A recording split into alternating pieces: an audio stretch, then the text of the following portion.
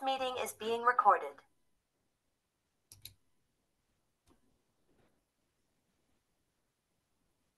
Hello, hello. Welcome everyone to session 4 of the Massive Open Online course for the University of Nicosia Master's Degree in Digital Currencies. I'm Andreas M. Antonopoulos, and I'll be answering your questions from the past week. We've got lots of interesting questions, and good to see you in the chat. A quick bit of logistics. As usual, I will prioritize the questions that you and your fellow students asked during the week and asked in the forums. And if you have any follow-up or you need any clarification on the basis of something that I'm talking about at that particular moment, please pop up in the chat, say follow-up or clarification, and I'll take a look. Please don't ask new questions in the chat because we probably won't have time to answer them. And so let's get started. Our first question comes from Chia Kwan. Asks, hi Andres, would there still be a way for on-chain sleuths, sleuth meaning a detective or investigator, to know and piece to various addresses created by a hierarchical deterministic or HD wallet together and link them to a single owner? If so, would you be able to elaborate how such a scenario can arise? Would that be when you make a payment linking a few inputs and addresses in that transaction? So let's first define some terms and go over some of the basics. First of all, an HD wallet, I think the best way to imagine an HD wallet is a tree. And that's because that's the structure, the algorithmic structure or the data structure that is used for HD wallets. So HD wallets produce a tree of keys. So imagine my hand is a tree, and each one of these branches is a different set of keys. And the way we use an HD wallet is we have a seed, which is the 12 to 24 English words based on the BIP39 standard, and we use that seed to grow a tree. So each seed grows a tree. The tree has different branches. Maybe one branch is for Bitcoin, one branch is for Ethereum, one branch is for something else, whatever. And you can specify that each branch is used for different cryptocurrencies. And then each one of the branches may have further branches that correspond to things like in Bitcoin receive and change addresses, or corresponds to sub-accounts or various other organizing structure that you'll want to have in your wallet. Eventually, you get down to the individual keys, and you can think of the keys like the leaves that grow on this tree.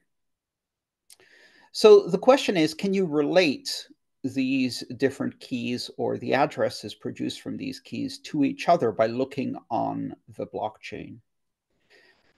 One of the practices we have in Bitcoin is to use a new address for every transaction. And if you have a wallet that has been initialized with a seed, what you'll see is at first you'll see one Bitcoin address. You'll do a transaction, let's say you receive some money.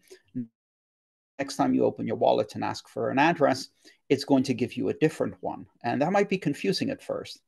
Effectively, what it's doing is it's not reusing the addresses. It's making sure it doesn't reuse the address. So it will produce a new address for you, and it can do so on demand. And each address you can think of is a leaf hanging off the branch. So there's address 0, address 1, address 2, address 3, etc., hanging off the Bitcoin branch of the tree. So what's the relationship between address 0 and address 1? They're produced from two different private keys, and those private keys are generated through a hash function. And what that does is it makes it impossible to link the addresses together. So the output of a hash function will appear random. And this is one of the properties of hash functions. So we use that in HD wallets so that the addresses, even though they're sequentially generated, address 0, address 1, address 2, etc., they appear to be random.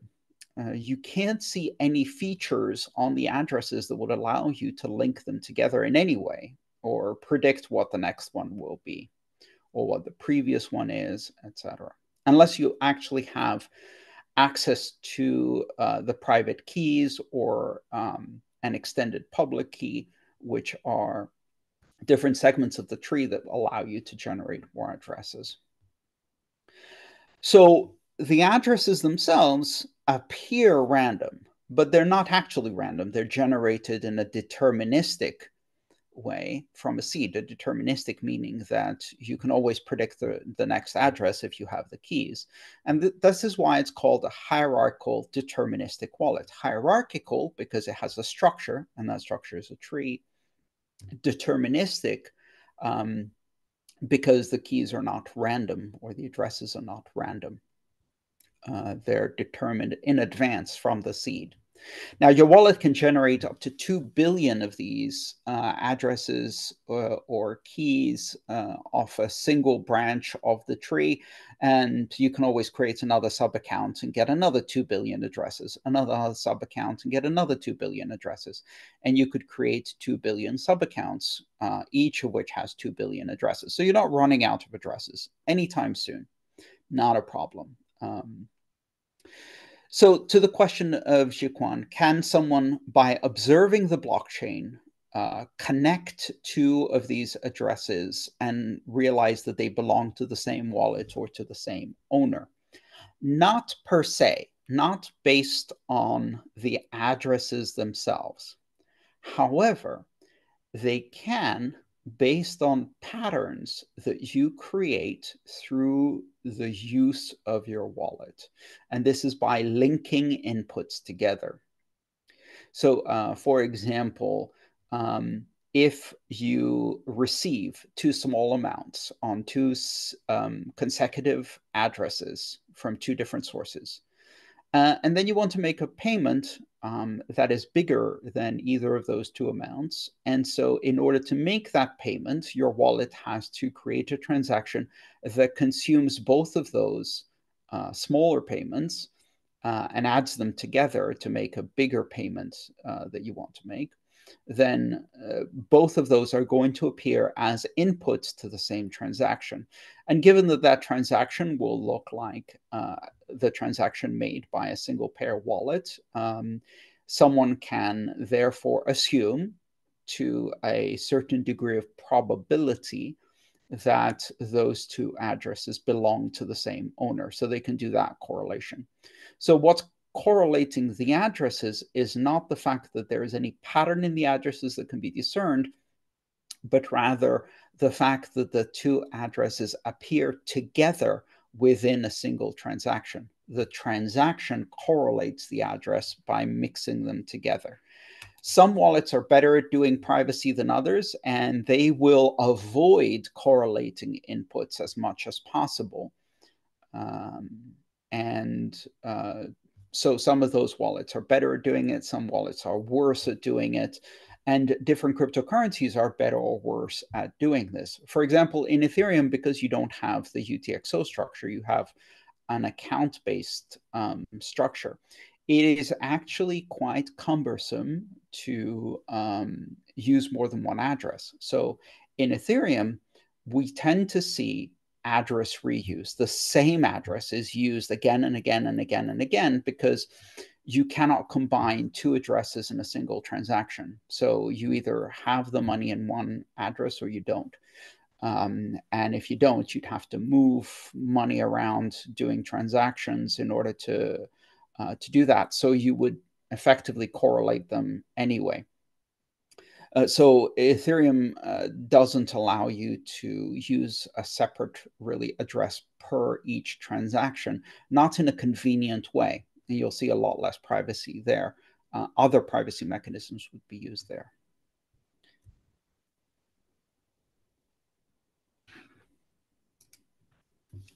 Christine asks, we know that transactions cannot be reversed, and if someone hacks into an exchange, your wallet or the provider holding your keys stops operating, you lose everything you have without an option of recovering it in any way.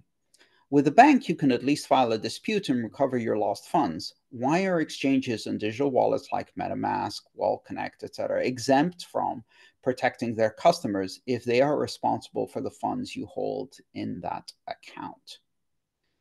So exchanges are not really exempt from protecting their customers. It's just that the rules under which exchanges operate are often different from the rules that a bank operates under because they're not in the same regulatory domain. So they're regulated differently. And every country has its own rules and regulations which will apply differently to exchanges. And exchanges are not very well regulated. In many countries, there is very limited regulation as to the security of exchanges, which is why you can have operators constructing exchanges with very few safeguards, as we saw in the case of FTX, but as we've seen in the case of dozens of previous failed exchanges and wallets. When you're comparing cryptocurrency to banks, you have to understand that one of the reasons they're not regulated in the same way is because they're not meant to be used in the same way. And that's because in order to properly use, at least in my opinion, a cryptocurrency, you should be taking control of the funds and owning the keys and controlling the keys. And if you use them in that way, then you are responsible ultimately for your own security. Basically the exchange or wallet is not a good source for security because this is digital money. And unlike a bank, if the money is stolen from an exchange, it's almost impossible to get back, even for the exchange themselves, because a transaction is not reversible. There's another kind of underlying question here, which is why not just make cryptocurrency transactions reversible so that then we don't have the problem, so that money can be taken away from thieves? And the real answer to that is because this is by design. And it's by design because cryptocurrencies are meant to offer a different way of managing money. You see, if you make transactions reversible, then the question becomes who has the power to reverse a transaction? And the secondary question becomes on what basis are they allowed to reverse a transaction? And of course, the problem is that once someone has the power to reverse a transaction, that means they can also reverse a transaction that you want to make as the owner of these funds, but for whatever reason, they don't want you to make. And that breaks one of the main concepts behind cryptocurrencies, which is that you have control and they're not censorable, that you can't do censorship of the transactions. So really completely different design modalities. As Jiquan notes in the comment in the chat, transactions can be reversed based on social consensus. Yes, maybe in some cryptocurrencies and with overwhelming social consensus. In some cryptocurrencies, even with overwhelming social consensus, it's too expensive to reverse a transaction. So in cryptocurrencies that operate based on proof of stake, you could reverse a transaction fairly easily without any additional cost, simply by everyone agreeing that that transaction needs to be reversed. But of course, in a proof of work system, even if 100% of the participants agree, you would still need to expend the energy to remine all of the blocks since that transaction happened. There is no free way to do that. So it is expensive to rewrite history, even when you have 100% agreement. And that's why proof of work is considered a much stronger platform for immutability. All right. Um, so transactions can be reversed if they're designed in a permissioned consortium blockchain, not Bitcoin.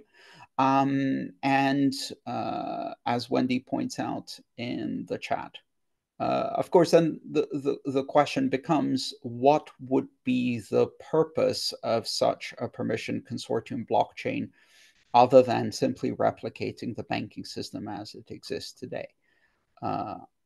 To me and to many of the people who are interested in cryptocurrency, we're interested in cryptocurrency because it does things differently than the existing banking system. The existing banking system is a system of authority and hierarchy, meaning that um, you have a hierarchy of authority where people higher up in that authority system can override the people lower down in that authority system and in that hierarchy system. And that is the antithesis of a decentralized, permissionless, and, in my opinion, at least more democratic system of money, where no one can override anyone else. And each person who controls their keys also has complete control over their own money. So again, if that's not right for you, then you don't use it. But making another system that replicates the banking system seems kind of pointless to me, at least. Callistus asks, a hardware wallet is electronic in nature. I believe it's like a flash drive. What happens when it gets spoiled or lost? How does one recover it? This is a very common question and a great question from Callistus. And the bottom line is that the device itself doesn't matter. It is like a flash drive in that it has memory in it, but not like a flash drive in every other way. A hardware wallet is not a device just for storing keys, but also for signing keys and signing with those keys and signing transactions within a secure environment that cannot be easily compromised. So a hardware wallet is not just a key holding device, it's also a signing device for signing transactions. In fact, the signing is the main point. So the keys, however, that are on a hardware wallet are generated in such a way that you have a recovery phrase or seed. And ultimately, the seed is all you need. Any wallet from any manufacturer that uses the same standard, which is 99.9% of all wallets out there, will be able to take those 12 to 24 English words and recreate your entire wallet. So the hardware itself is something that's replaceable. If it gets spoiled or damaged, as long as you have your recovery phrase, you don't need the hardware wallet. You can just install that recovery phrase on a different hardware wallet, and you've got all of your transactions, all of your history, all of your funds, all of your keys back, and you can use them again. This is a bit difficult to realize at first, that the device is just a container. It's a secure container within which keys can be held securely and they can be used to sign transactions securely. But the container itself is not important as long as you have the thing that's inside the container, which is your seed. So the seed itself is basically the keys that allow you to control cryptocurrencies. Those 12 to 24 English words actually produce your keys. And you could do that without a hardware device. You could do it with a piece of software. You can write a script using any programming language. I could write a little program that takes the 12 words and produces the keys and addresses and allows me to sign transactions. I could write that knowing the specification in any programming language. In fact, the keys don't need to live on a hardware wallet. The hardware wallet doesn't need to be plugged in for you to receive cryptocurrency. It doesn't need to be, the seed doesn't even need to be installed on a hardware wallet. So when people say things like cold storage, many times they mean a seed that's installed on a hardware wallet or generated and kept on a hardware wallet. But I would take it one step further, because you can simply produce a seed using a hardware wallet, record it on something durable such as steel, and then store just the seed, wipe the hardware wallet or destroy the hardware wallet, and now your cold storage is just those 12 words. If before you destroy the hardware wallet, you also generate an address, you could then give out that address or several addresses, so that you can receive cryptocurrency, or you can withdraw cryptocurrency. And even though those addresses don't exist anywhere other than a seed inscribed on steel, you'll still be able to receive cryptocurrency to those addresses, because all that receiving cryptocurrency means is an entry is made on the blockchain that says you are the rightful owner of that. And then you can resurrect the keys anytime by planting that seed on a new device.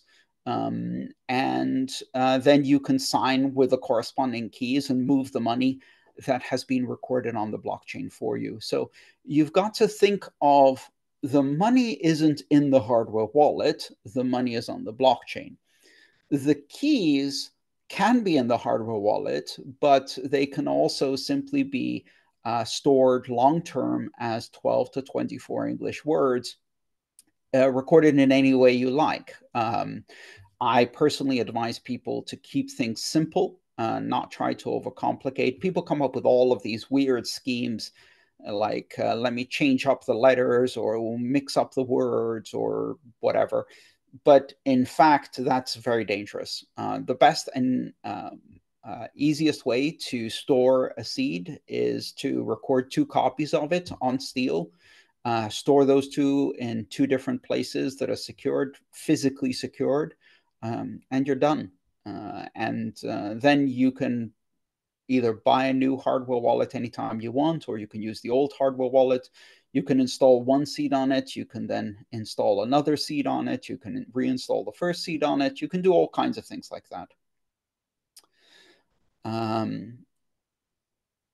Daniel has a follow-up question. Is it possible to destroy the receiving address itself? No. The receiving address isn't on the blockchain. In fact, it doesn't need to be registered with the blockchain at all. The receiving address is just a number. And so you can't destroy a number. You can generate it again from the key anytime you like. And all that someone's doing when they're saying send to this address is they're recording on the blockchain, hey, this Bitcoin now belongs to anyone who can produce a key that matches this number, which you can produce anytime from your seed. So if that makes you the owner. But the blockchain doesn't need to know about that number in advance. Just like if you want to send a letter in the mail, the recipient's address doesn't need to be known to the post office at the moment you send it. It only needs to be known at the moment it's delivered. In the case of the blockchain, it's just recorded against that address and stored on the blockchain. And if you try to sign for it, then the blockchain will check that your signature matches that number. So you can't destroy an address, and you can't stop someone from sending you money to an address.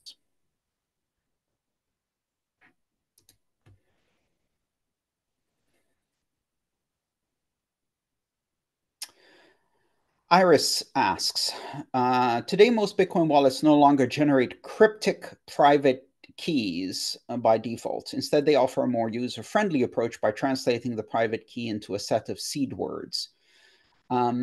So that's not entirely correct.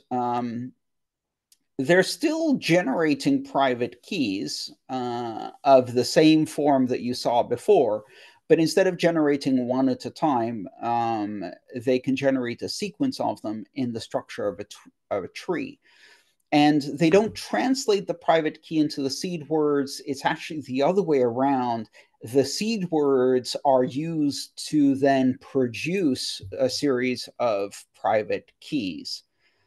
But yes, the part that you get to keep isn't a weird alphanumeric password like mysterious thing. Instead, it's English words.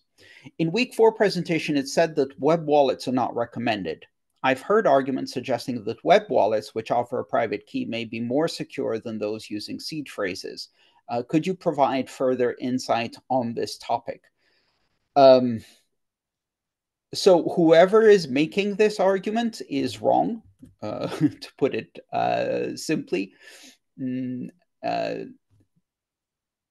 First of all, seed words generate private keys of the exact same type as those used in web wallets or those used anywhere, because all private keys are 256-bit numbers.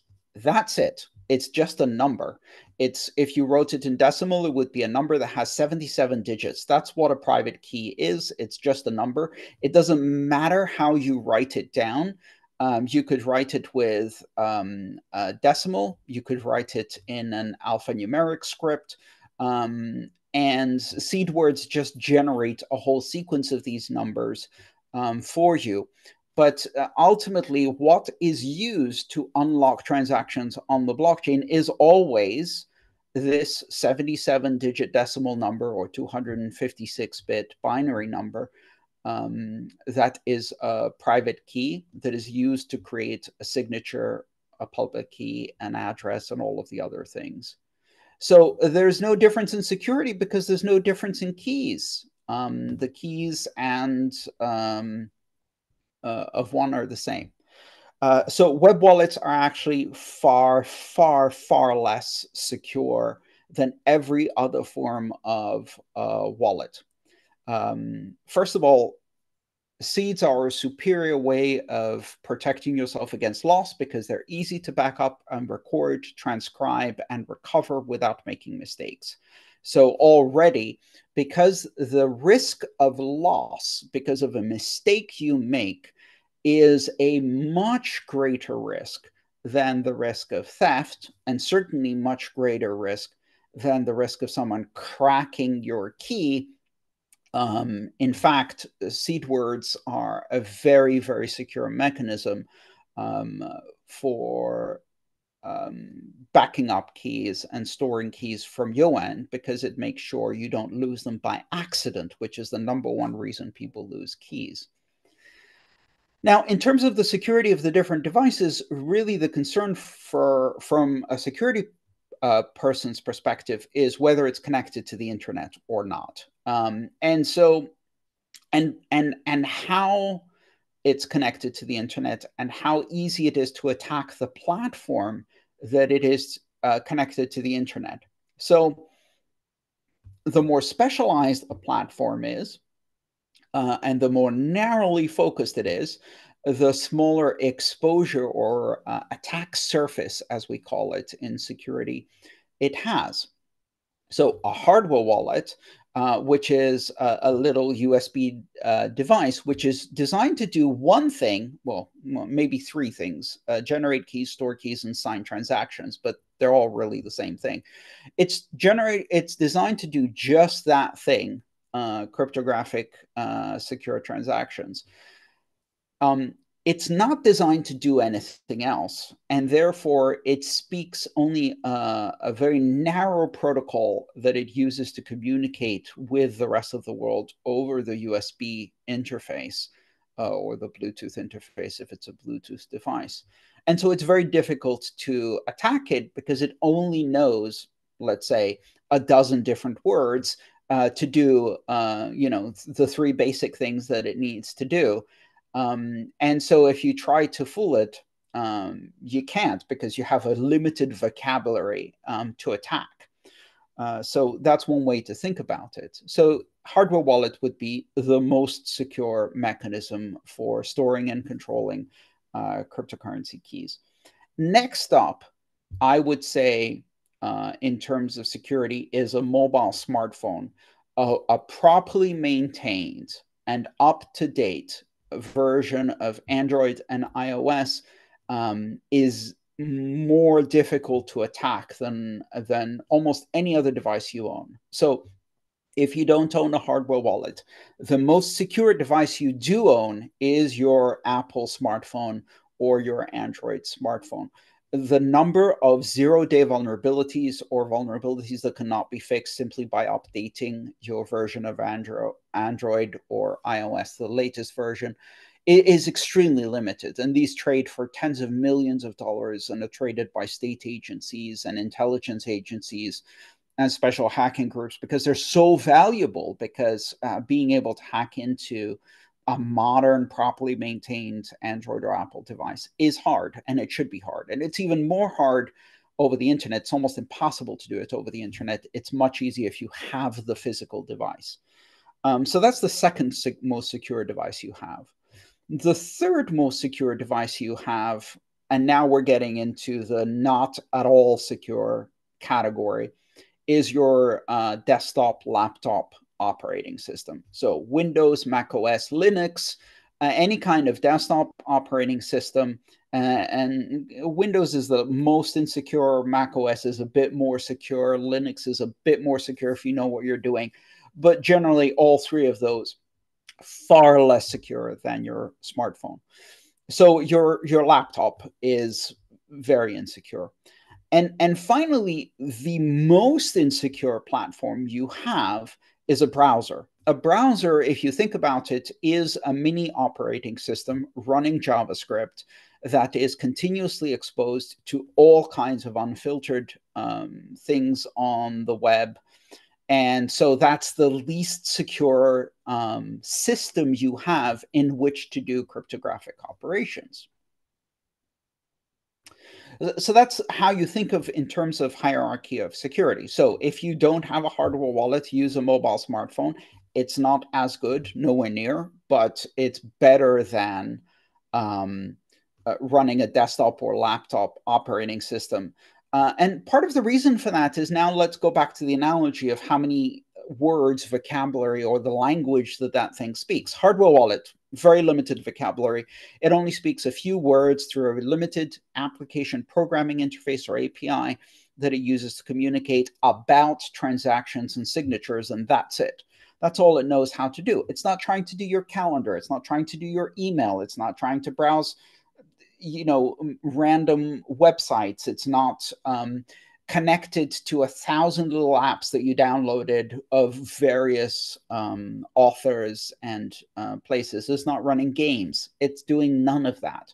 Very focused. Your mobile smartphone, closed ecosystem, specific app store, very limited number of applications that are fairly purpose specific, and the operating system is shielded from all of the applications that you're running. And both iOS and Android have secure compartmentalized operating system, so that you can run wallets in a somewhat secure environment. So much broader language. This thing is doing your calendar and your email and other things, but the operating system is pretty good at keeping them sandboxed. Windows, Mac OS, Linux. Now you go into the realm of being able to install any old executable that hasn't been uh, previously digitally signed and vetted, and and that opens you to a broader attack surface. And this is also why I will keep saying this again and again, and you need to listen carefully and hear me when I say, do not do DIY security. There's all kinds of people who feel empowered and smart by customizing their own version of Linux or Tails or something like that, and using that in combination with an open source wallet like Sparrow or Electrum, and they try to make their own hardware wallet using that. This is a very, very bad idea. Um, I've been using Linux. I'm coming up on my 30th anniversary now for 30 years. I downloaded one of the very first versions in 1994, 1995. So in a year or two, I'm going to be 30 years of being a fairly sophisticated Linux user. I've worked professionally as a sadmin. I've worked professionally as a security engineer, hardening operating systems. I know what it takes to harden a Linux operating system and to make it robust. It takes tens of hours of work and a lot of work to keep it maintained in a hardened state. I would not do it for my own wallet. So, um, while it can feel empowering, that's an illusion. In fact, what you're doing is you're greatly risking exceeding your own technical capability without noticing and losing money. There's a very famous example of a Bitcoin core developer who designed their own system using Linux and lost all of their money a couple years ago.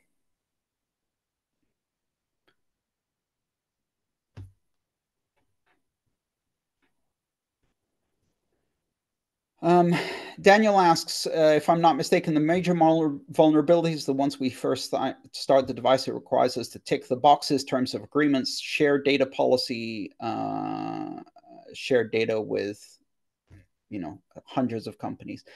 No, it's not just that. I mean, that's a problem, yes, in that modern operating systems in some cases are just giant data aggregators. But that's not the thing that's going to get your password. No, it's the ability to run unverified code that coexists in the same user space as your wallet and can therefore compromise.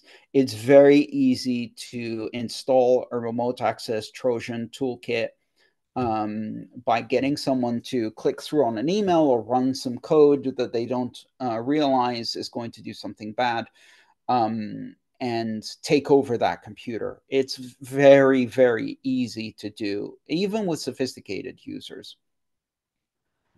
Um,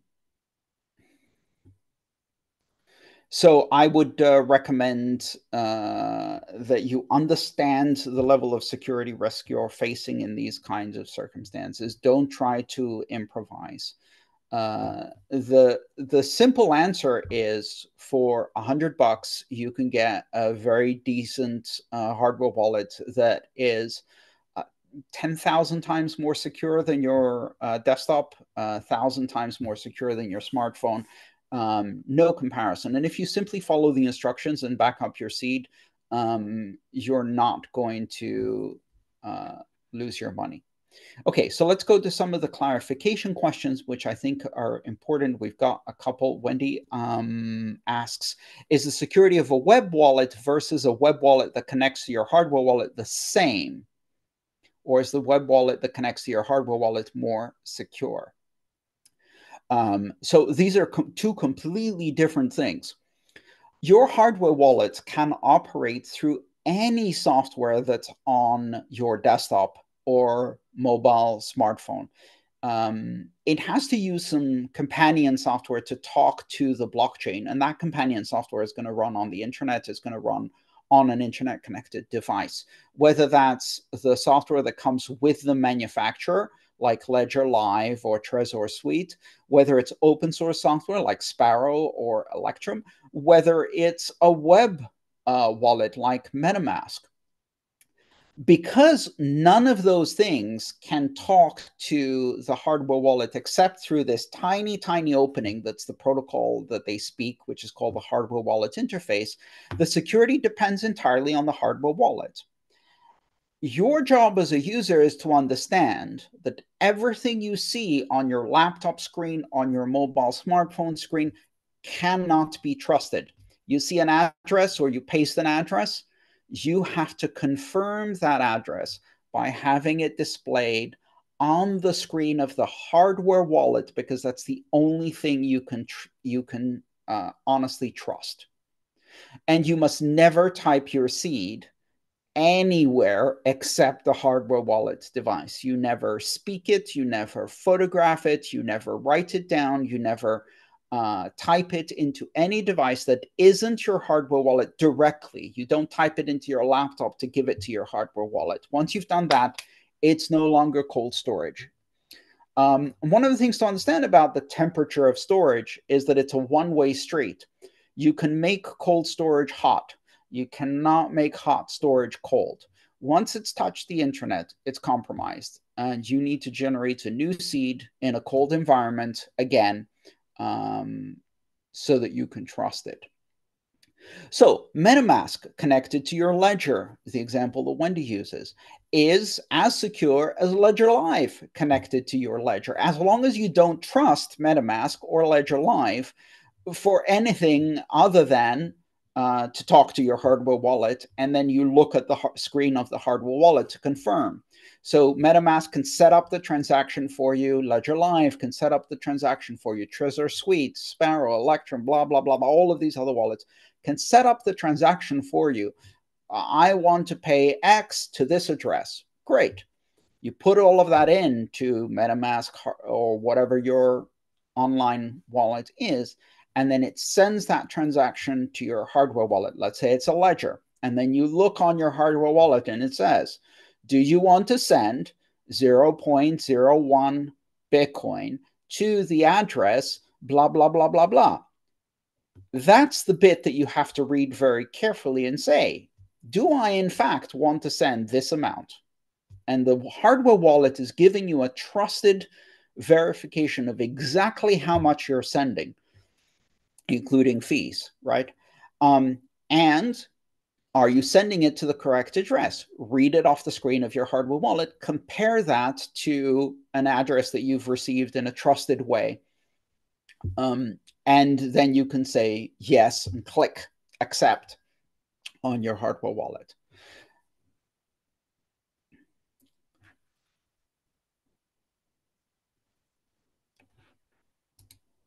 So Daniel asked, do you believe there will be a further upgrade for the seed?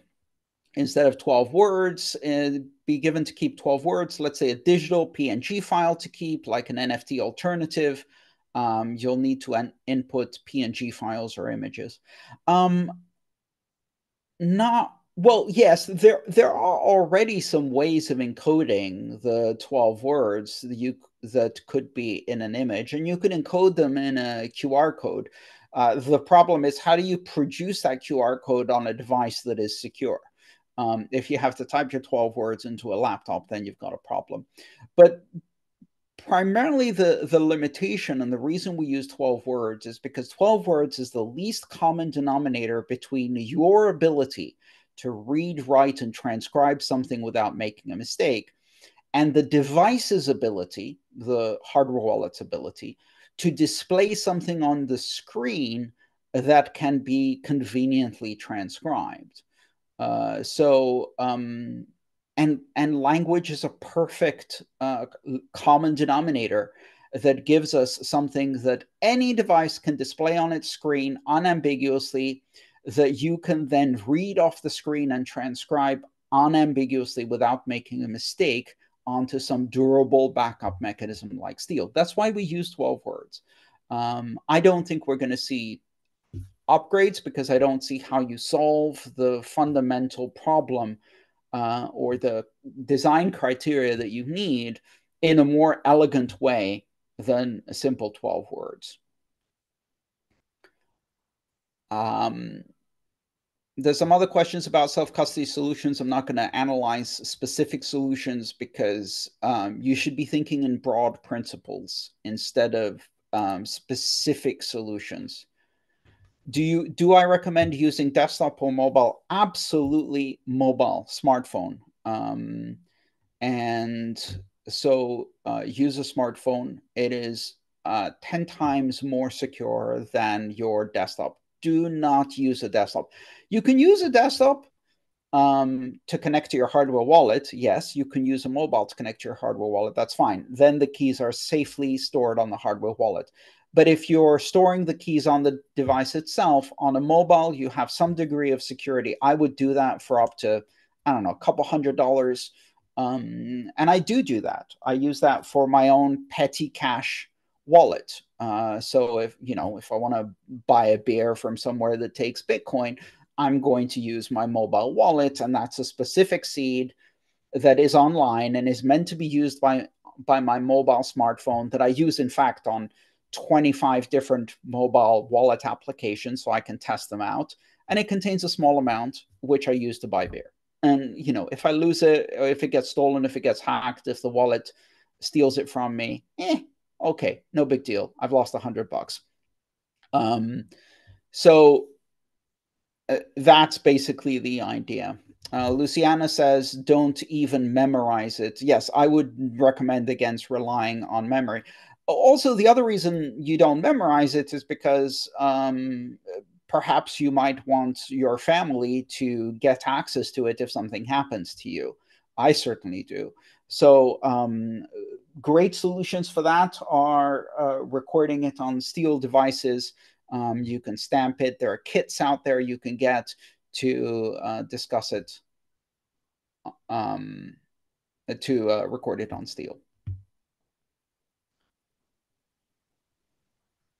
Under desktop, I mean Windows, Mac OS, or Linux. There are some differences in security between those. They're not equivalent. Windows, Mac OS, and Linux are not equivalent in terms of security, but they are in the same broad category compared to Android and iOS, which are a different category, much more secure. And further compared to a hardware wallet that is 1,000 times more secure. So I bundled together desktop because the difference between Windows, Mac OS, and Linux, again, one of the problems with these operating systems, these desktop operating systems, is that unless you are an expert at operational security, you can get into very serious problems.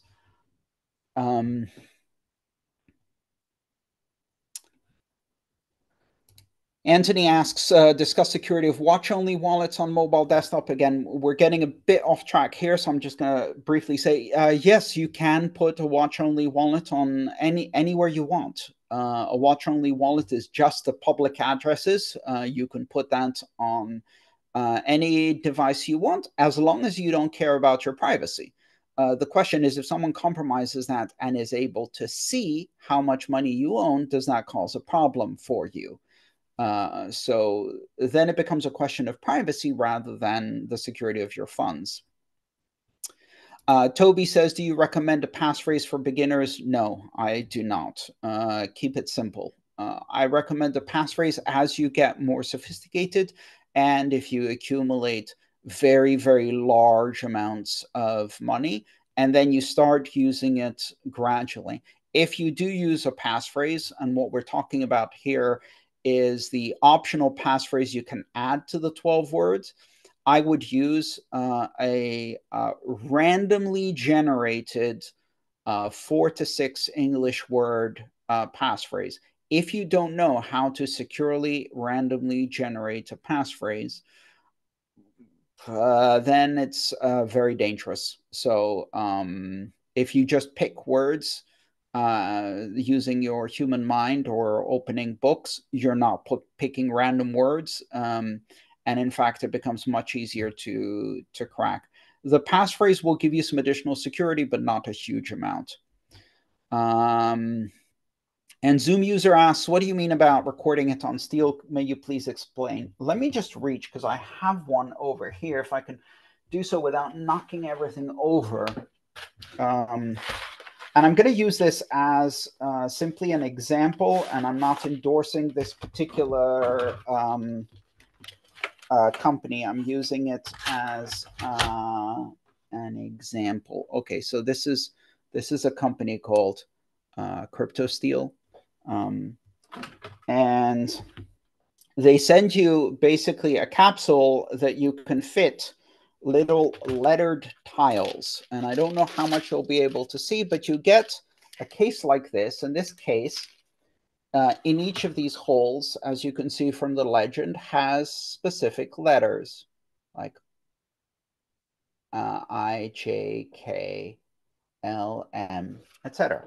And so these things are tiny little steel tiles that have stamped on them a specific letter. So you take out each one of these. There we go. I'll hold it up for you. That's the letter, I don't know if you can see that. That's the letter O, all right? On the back, it's in lowercase. And that's stamped on a piece of steel. And you see that hole in the middle? I don't know if you can see it very well. Focus. That hole in the middle is where the rod of the crypto steel capsule goes. So you basically thread these on and then tie down the end. And that way you can record your seed. You only need the first 4 letters of each of the 12 words because the dictionary they're from is designed so that the first 4 letters are always unique. If you have the first 4 letters, you know which word it is. You don't need any more letters. So you record the first 4 letters. So for 12 words, that's 48 letters. For 24, it's 96 letters. And you thread those letters and you put them on a steel capsule and you screw it together. That's steel. I mean, it's very, very simple. Okay, that's the expensive version that you have to buy in a kit. But I've seen people do the same thing by getting a stamping kit, which you can get from a hardware store, that gives you basically a set of letters and a hammer, and you hammer them onto a steel plate. Just make sure it's stainless steel so that it doesn't corrode with rust. And that thing is indestructible. So, furthermore, I often use, in addition to the steel, I use these plastic bags. You can get them from Amazon. These are made by a company called, I don't know if you can see that, MMF Industries. And so this is a bag. You put your seed inside the bag. And then once you seal it, this bag cannot be opened, not with heat, not with cold, not with acid, not with anything. It cannot be opened without breaking the bag. So this is not tamper proof, it's tamper evident, meaning that if you tamper with it, you will leave evidence. It's impossible to open this bag non-destructively without showing that you tried to open the bag. So if you put your seed inside this bag, then by inspecting the bag itself, and they each have a serial number and you can sign them or whatever you can write on the outside, you know that nobody's been near your seed.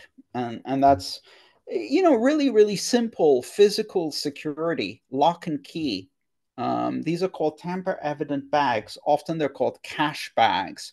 Ironically enough, they use them in churches to collect cash. Because turns out the people who take the cash in church steal from God.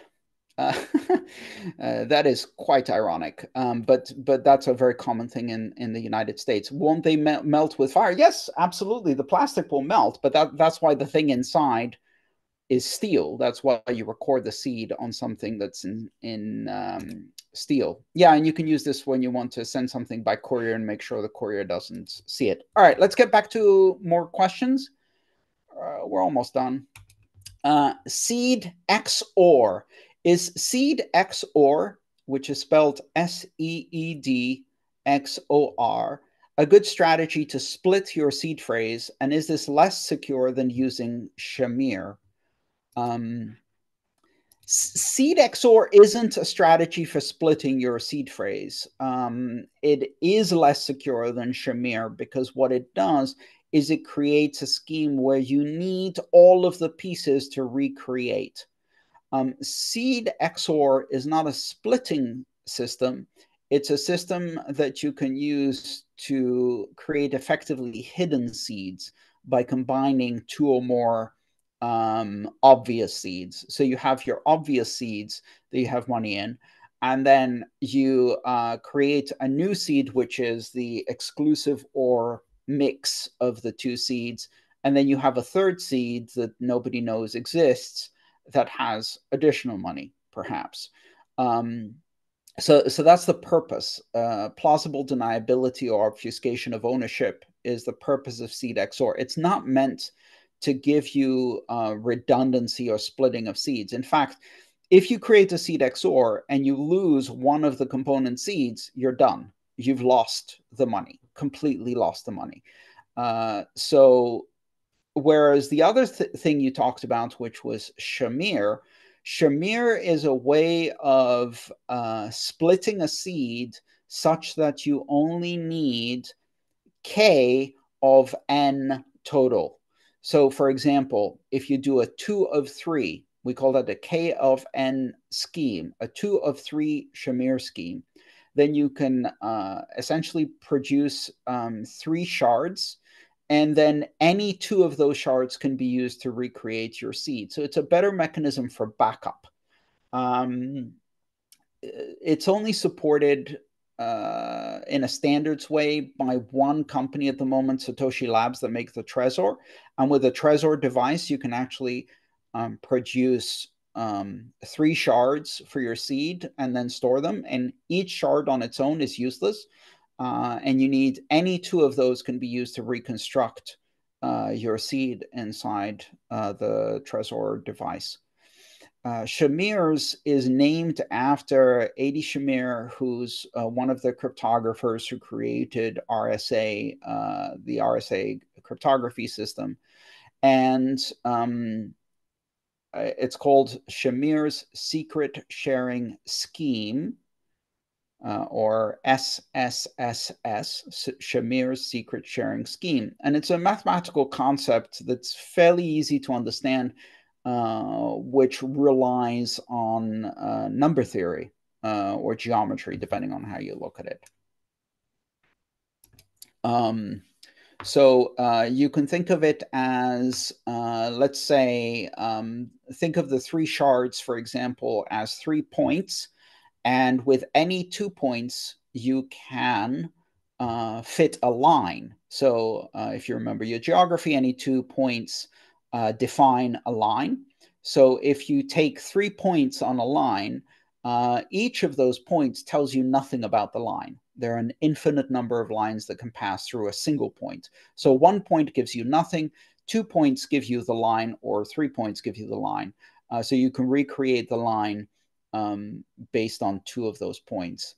So think of it, Shamir's secret sharing scheme is based on that principle, where your seed is the line and you store it as a collection of 3 points, of which any 2 are enough to recreate the line. And you can prove through mathematics that if you only have 1, you have nothing, because an infinite number of lines can pass through that.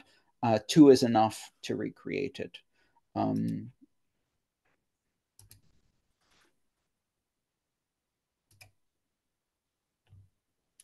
Mohammed asks, do you think all of these extra overheads associated with carrying wallets can act as a roadblock to mass usage of cryptocurrency? Absolutely. The vast majority of people will probably use custodial systems, but that's because the vast majority of people already use custodial systems. The question is someone willing to go through these overheads if they do not have access to a reliable banking system that does not continuously steal their money, either through inflation or through direct confiscation? And you'll find that in many countries, the banking system cannot be trusted to simply hold your money. And so the alternative to that is either you have no way of storing money, or you use this rather complicated cryptocurrency system, but then you have complete control. Having spoken to many Greeks and Argentinians and people from around the world who have that problem or have had that problem in the past, they will learn these overheads. What you're really saying is that mass usage of cryptocurrency doesn't solve a problem for people, because they already have banks and therefore they don't need all of these extra overheads. And you would be correct. if you have functioning banks that do not steal your money, and your government can be trusted, and your currency can be trusted, then you don't need cryptocurrency. The question is, how many people actually have that? How many people have that in the world? And I think you'll find that those who don't have it will go through those overheads very, very happily, to, for the first time in their life, get actual control over their money.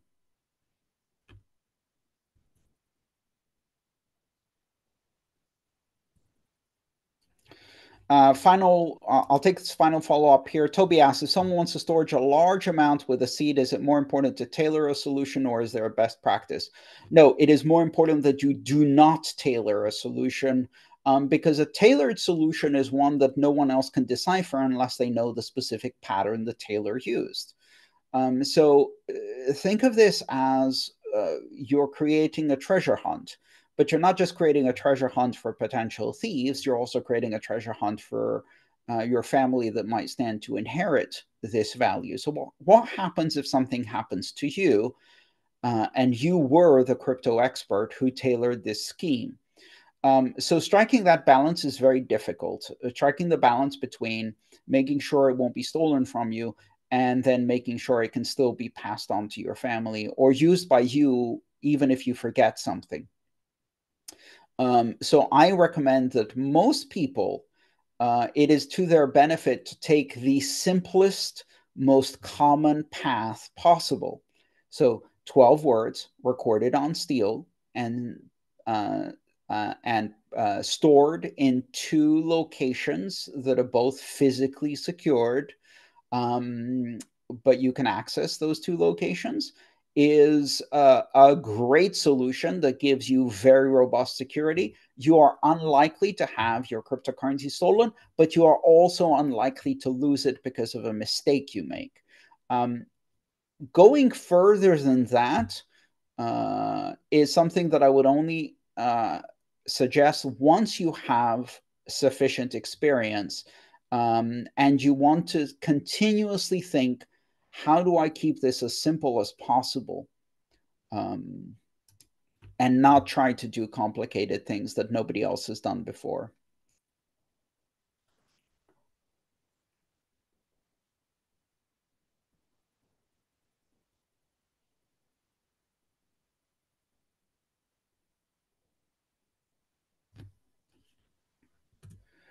All right. Where did I put my questions? There they are. Luciana asks, with colored coins or other methods used to add external data or assets to the Bitcoin blockchain, like adding the hash of a property deed to a transaction, is there a risk that a wallet might accidentally spend the associated UTXO when forming a regular transaction? If this happens, the asset could be destroyed, causing participants in the contract to lose track of it and deem it invalid, making it impossible to transfer it in the future. Is this how Bitcoin is expropriated as a notary office, and UTXO management must be done with careful manual oversight? If this question sounds confusing, it's because I am very confused. I'll make it shorter. What is the mechanism to map a UTXO to a physical asset, and what are the requirements for proper management and transfer of this asset? Luciana, actually, you nailed it. This is, in fact, exactly what is happening with all of the various forms of colored coins. So you may hear this expression colored coin, but you may also hear all of these layer two protocols, um, RSK and stacks and blocks and block stacks and ordinals and various other names that are given to various things that allow you to issue tokens or record tokens or deeds or NFTs onto Bitcoin. To simplify all of these and to understand them, the fundamental operating mechanism is the same. The fundamental operating mechanism is to color a specific coin. That means to store metadata alongside a specific UTXO of whatever value, usually a very small value, so that the UTXO value itself is irrelevant to the discussion of the thing that is carried on top of the UTXO. And so I have an analogy that I use that might clarify this. Let's say you have a 10 euro banknote or $1 banknote. So you have paper money, right? And the paper money says on it 10 euros, and that's worth 10 euros, or it says $1 and it's worth $1. Now, you take that $1 and you stamp on it something else. So using a rubber stamp, you stamp onto the dollar and it says this dollar represents one share of, let's pick a stock, Berkshire Hathaway. So I don't know what the value of Berkshire Hathaway is right now, but last time I checked, it was $200,000 per share, right? So I picked that one just because it has a very large value per share. So let's say that stamp is stamped on the dollar and says this is now a share of Berkshire Hathaway, and it's signed by the secretary of the Berkshire Hathaway group. And so it's a valid stock certificate. And you could use that dollar bill or 10 euro bill if you want. And it would be accepted by the Berkshire Hathaway company or the stock market or wherever as a share certificate that entitles you to one share. Well, how much value does that thing have? Well, $200,000, let's say. So, but the dollar bill still has a dollar value, right? The stamp on it means that it now has a $200,000 value as a share certificate, but it still has a $1 value as a US Federal Reserve dollar bill. Now, what happens if you go to the corner shop and you buy a pack of gum, which you obviously can't buy for $1 because of inflation, but let's assume you could. You buy a pack of gum for $1, you give them, and you accidentally pull out of your wallet, because you have it in the same wallet as all your other dollar bills, you pull out your Berkshire Hathaway stamped bill and you give it to them and they give you some gum. Well, now you've made a very bad mistake. There's two possibilities here. One possibility is that the store owner doesn't know that this is worth anything else, so they continue treating it as a $1 bill. But in any case, all you got for it was a pack of gum, and you've basically lost something of $200,000 in value. So this is how colored coins work. If you have a UTXO that's worth 1 Satoshi, but the NFT that's encoded on it is worth $1 million, and you spend that in order to pay a transaction fee that was 1 Satoshi, well, you just lost the value of the NFT because the recipient will not recognize what that is. So your wallet needs to make sure that it doesn't mix the stuff that is inscribed with special meaning and treat it as its face value instead of its special inscribed value. So treat it not as a dollar bill, but treat it as a share of Berkshire Hathaway. You need a smart wallet to do that, a wallet that knows about the inscription that's on there. And if you put the same keys in a wallet that doesn't know about the inscriptions that you've added on, and you use that wallet, you run the risk of spending the dollar bill to buy something inconsequential and destroying it in the process. Especially in the case of Bitcoin, where the NFT is literally inscribed on the UTXO rather than a record of the public address being recorded in a smart contract, as happens in Ethereum. You can actually destroy the value. You can actually effectively destroy that share certificate when you spend it, because that UTXO will get spent and then it won't get inscribed on whatever output you created. So your wallet can accidentally destroy that inscription. And not only do you use it, you lose it. Everybody loses it. It's like the shopkeeper can't take it and use it as a Berkshire Hathaway stock either. And that's one of the reasons why NFTs and tokens on smart contract platforms like Ethereum are superior to the ones that are attached to Bitcoin. It's because of that rich functionality that comes from the ability to have executable smart contracts that are part of the consensus rules. Every time we do this, or in fact, every time I do any kind of discussion about smart contracts, or in fact, any discussion about Bitcoin, people will ask me, well, why can't we do smart contracts on Bitcoin? And the answer is always the same. It has to do with the fact that the smart contract itself is not part of the consensus rules, and that there are better platforms for doing that. So it's actually not an efficient platform to do. Najam asks a follow-up, how is an NFT actually inscribed on the UTXO? Is it encoded or visible to everyone? Are there any online resources to read more on how this is done? It depends on the platform.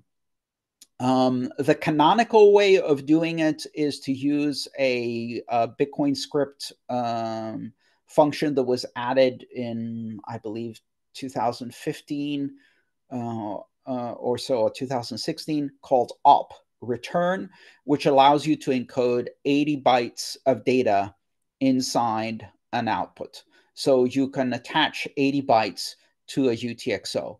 And in those 80 bytes, you can put a hash. You can put a small hash that represents some NFT or token. And how you encode the token into those 80 bytes, well, that's a protocol that you have to develop, and different platforms for NFTs or color coins have different protocols for doing it. And Angeliki says there's a new white paper for doing smart contracts on BTC. I bet there is. There's a new white paper for doing smart contracts on BTC on average every Tuesday. But there has been a new white paper for doing smart contracts on BTC ever since 2013 that I remember, with the Omni protocol, one of the first ones that I saw, which is in fact the systems that Vitalik tried to use to build Ethereum and then figured out why this was a bad idea. People have been trying to make Bitcoin be a jack of all trades from the beginning almost. And all of those efforts have failed the most important test, which is the market test. And for people who are so kind of enamored almost to a level of religious doctrine with the free market and free market ideals, you would think that if the free market has repeatedly told you that your solution is inferior to the one offered by something else, in this case Ethereum, you'd get the message and say, well, the free market has spoken. And the free market has spoken again and again and again, to the point where the free market is beginning to lose its voice from all of the screaming of, why are you doing this on Bitcoin? There are better platforms out there. But apparently, that's not the answer that people wanted from the free market. Let's go with a couple more questions there. Naj asks, I'm recently hearing about Bitcoin ordinals and how it's being used to inscribe data in Satoshis. I don't quite understand how it is achieved technically. Could you please explain as to what it means and why it is being used now as a new functionality? So you know how I said that in most cases, the UTXO is inscribed using op return or some similar functionality. Sometimes it's used with a kind of sideways mechanism. In the past, people use things like public keys to encode it, or various forms of scripts that weren't actually scripts. And these are more wasteful than op return.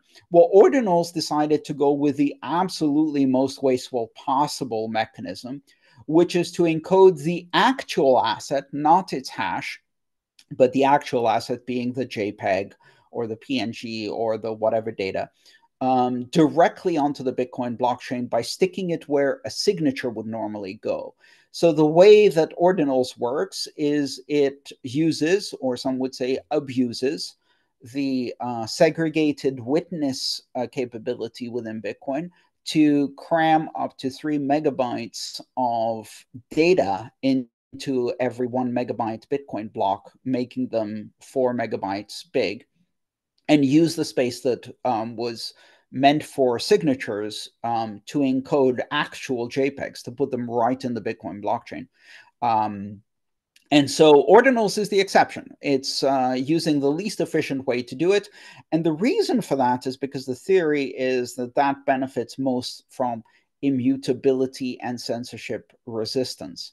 Unfortunately, I can think of very few things that you would need encoded in such a way that can't just as easily be encoded with IPFS. And many of those things are things that broadly as a society we consider bad. So that's not a very good use case in my opinion. All right, a couple of more questions from Najmuddin. I hope I can call you Naj. Could you please explain Schnorr signatures and how they are better than ECDSA signatures previously used in Bitcoin? Mathematically, no, I can't. Schnorr signatures are a different mechanism for doing signatures on the elliptic curve than the elliptic curve digital signature algorithm, or ECDSA. The mathematics make my head hurt, but I understand them if I stare at them long enough. The bottom line is a more practical understanding. So, from a practical perspective, there are 3 distinct advantages to Schnorr signatures. Schnorr signatures are more efficient in their calculation and also in their encoding, so they can be encoded in less space. And Schnorr signatures also have a number of properties that ECDSA signatures do not have, meaning that we can do some special arithmetic with them that is really useful. Things like threshold signatures. And what this means is that you can implement effectively a K of N scheme with Schnorr signatures. You can also implement addition and multiplication operations on them so that the sum of signatures is the same as the signature produced by the sum of private keys and the sum of public keys. So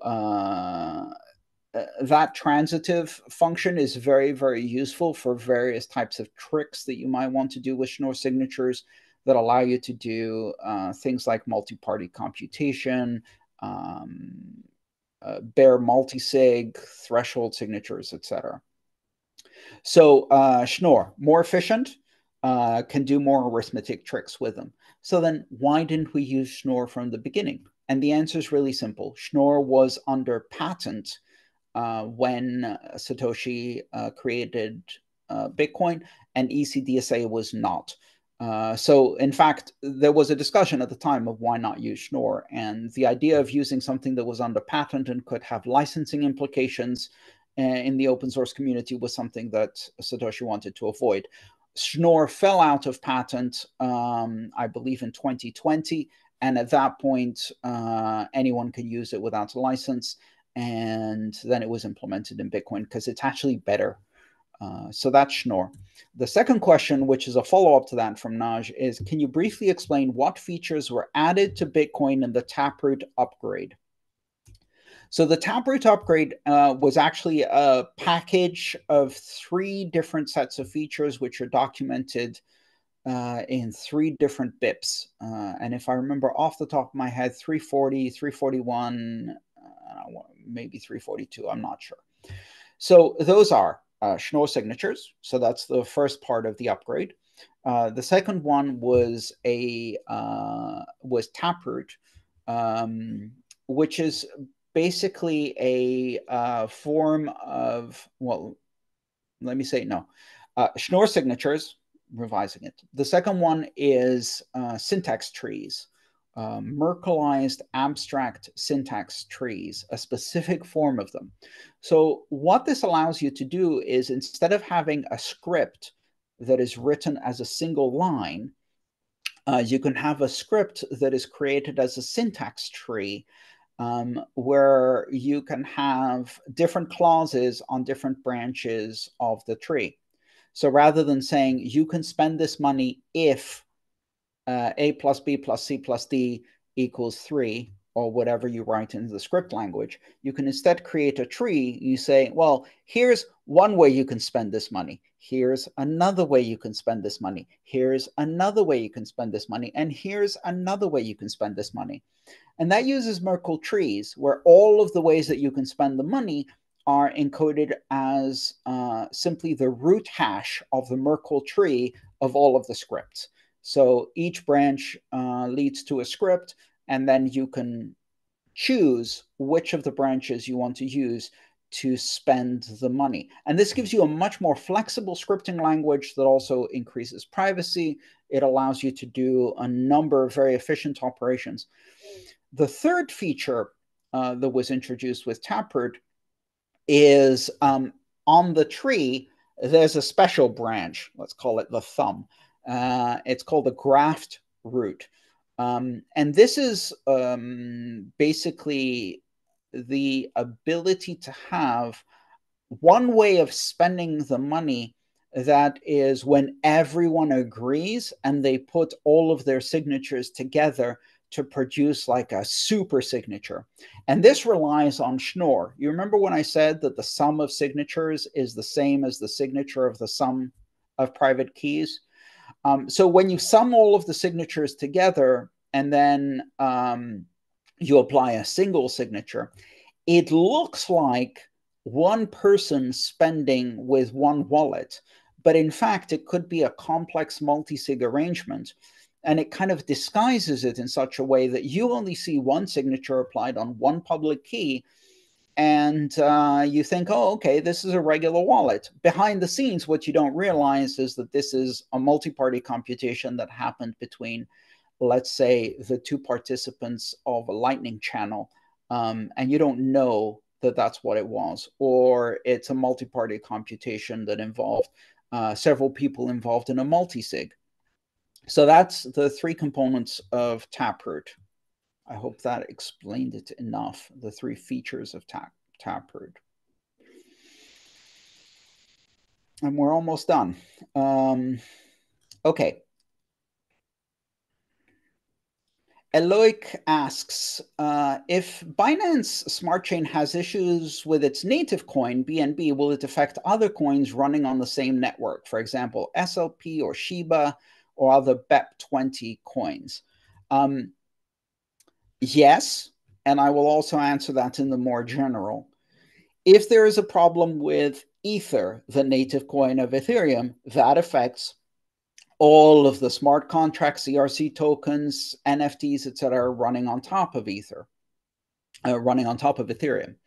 And in the same way, if there's a problem with Binance coin, BNB, that affects everything else that's running on the chain, because the native token, as it's called, which is the one that runs directly on the blockchain, determines things like fees, which also act as an anti-spam measure. It determines the reward for the consensus mechanism, be it proof of stake or proof of work, et cetera, et cetera. So the actual running, it's the gas that makes the thing run. And so think about this as you've got the main blockchain, it's the engine, and you've got the gas that it runs on, which is Ether, let's call it diesel, that is the fuel that runs the engine. And then you've connected to this vehicle a bunch of trailers, and you've put things on the roof, and you've got things hanging off the doors, etc. Well, if you run out of gas or the engine fails, all of the trailers connected to that vehicle, all of the things on the roof, and everything hanging off the doors also stops working, right? So if there's a problem with a native stablecoin, that problem affects everything else. If it's a problem with a native coin and the native stablecoin, again, Daniel asks as a follow-up, for example, BUSD. Well, the native stablecoin effectively has two sets of problems. One set of problems is what if the USD is no longer there or no longer accessible? And this is the third party risk or counterparty risk problem of stablecoins that have fiat reserves. If the bank accounts are frozen, the token is worthless. If the bank accounts are embezzled, the token is worthless. See what happened to FTX, et cetera, et cetera. But native stablecoins that have reserves have another problem, which is if the chain that the native stablecoin is running on gets compromised or breaks down or stops operating or stops processing transactions, then again the token is worthless, now for a different reason, not because its reserves are worthless. The reserves may still be sitting there, but because you can't actually have liquidity and velocity of the stable coin. So stablecoins that have fiat reserves manage to combine the problems of a cryptocurrency with the problems of fiat. And they also give you the benefits of cryptocurrency with the perceived benefits of fiat too. So you have to consider both of those together. Whereas stablecoins that don't have fiat reserves may have chain risks and smart contract risks, but they don't have counterparty reserve risks. That would be an example of DAI in the Ethereum space, decentralized stablecoin, et cetera, et cetera. So you have to think about kind of systemic risks that come from different angles. Rita asks, is there a standard way to determine the fee amount I need to add to my transaction? I don't want it to be too low, so it will be stuck in the mempool, or to pay too high. Yes, Rita. And the way you have to think about it is backwards. The question is not what fee do you choose when you first broadcast a transaction, because your chances of getting that right, it's more difficult to get that right. So what happens is if you only have one chance to make that decision, to decide how much fee you're going to put, then the result is that most people end up overpaying because they want to make sure the transaction goes through. So they end up bidding higher and higher and outbidding each other. They get into a bidding war in order to get through. Once you have the ability to change the fee, then you can follow the opposite strategy. So, for example, in Bitcoin, we have mechanisms for changing the fee, such as replace by fee, RBF, and a child pays for parent, CPFP. And if your wallet supports this, then you know that the first fee you set isn't the end of the story and doesn't have to be right, because you can always change the fee and try again. And that gives you a great advantage, because then you can go in with a lowball cheap fee on the hope that you hit the blockchain at a time when it's not super congested. Your transaction gets through, you saved a lot of money. But if your transaction gets stuck, you can then bump it a bit, see how that goes, and then bump it again, and maybe bump it again. And you can do this even between blocks as many times as you want. So that gives you a lot more flexibility. So the trick isn't to guess the right fee the first time. The trick is to use a wallet that allows you to try again if you got it wrong the first time.